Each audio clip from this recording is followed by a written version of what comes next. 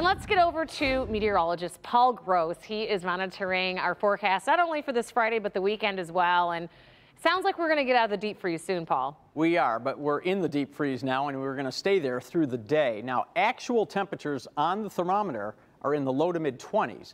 These are the numbers, though, that you need to know if you're going to go out. This is the wind chill. This is what it feels like on your skin, and it feels like it's basically 5 to 10 degrees or so across the area. There are a few spots a little bit warmer. Grosse Ile, you're at 14 for a wind chill right now, but look at Pontiac. You're still down at 5 degrees. So it is a bitterly cold day, but you can handle it. You just need to dress appropriately. We're not telling you not to do anything. We're just telling you to be careful.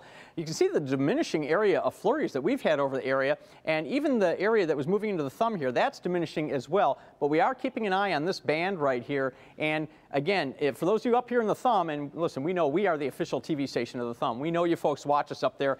And this area right here, this is not an area where it's not snowing. You've got a radar here, you've got a radar here, and in between, the radar shooting over the top of the snow. It just doesn't see it. But this band is going to come down during the afternoon and maybe give a little more snow shower activity to the thumb. But for the rest of us, just a few flurries with wind chills staying in the low teens.